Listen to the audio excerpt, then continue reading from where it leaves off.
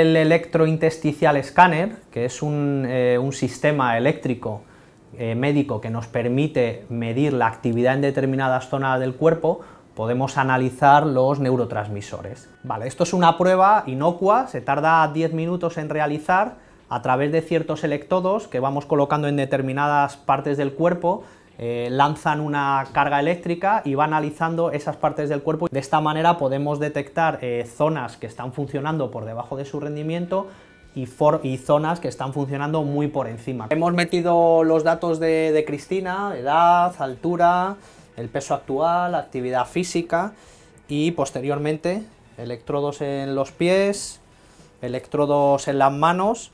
Ahora le voy a colocar un detector para analizar el corazón, un electrocardiograma. Y los últimos electrodos que vamos a posicionar son los que van a estudiar, digamos, la actividad cerebral.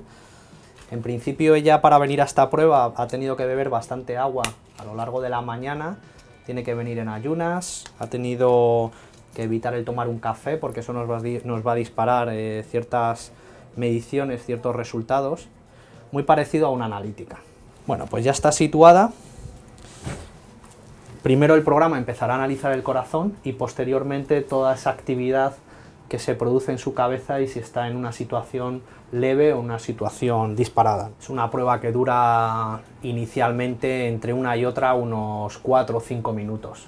Ahora mismo está analizando el corazón, por un lado la frecuencia cardíaca, el pulso y luego por otro lado también nos va a analizar, digamos, la edad que tiene su corazón. Está lanzando señales eléctricas de un electrodo a otro y dependiendo de la densidad que va encontrando, va analizando y pasando al ordenador.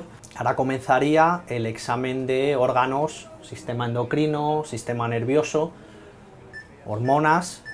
Ahora está analizando todos estos datos que ha captado y nos los proporciona separados por un lado en el sistema digestivo, por otro lado en la actividad cerebral, el corazón, el sistema nervioso allí, sistema endocrino, sistema respiratorio, riñones, columna y demás. Y con todos estos resultados, el software, el programa, los analizará, los configurará y nos lo traducirá pues, en unos parámetros que sí que entendamos, ¿no? En este caso, los niveles de serotonina, que es esa hormona que hemos hablado que nos ayuda a controlar la ansiedad, no está tan mal, un poquito bajita. Los niveles de dopamina, que es la hormona de la felicidad, de la plenitud, de sentirse bien con uno mismo. Aquí hemos visto en Cristina que ha bajado un poco, ya estamos en una zona de alarma, hay algo de sensación de tristeza. Y luego los niveles de acetilcolina, que es esta hormona que nos permite trabajar, rendir en el trabajo, que se nos ocurran ideas, cómo solucionar problemas. Y en este caso vemos cómo a lo largo de esas vacaciones, por no darle uso, ha bajado muchísimo, ¿no? Entonces, si lo comparamos con resultados que hemos realizado antes de las vacaciones, vemos estos niveles antes de las vacaciones estaban perfectos, estaban todos en verde y muy regulados, pero ha sido un pequeño empujoncito de irse de vacaciones que de repente el enfoque que tiene de su vida es muchísimo más negativo, ¿no?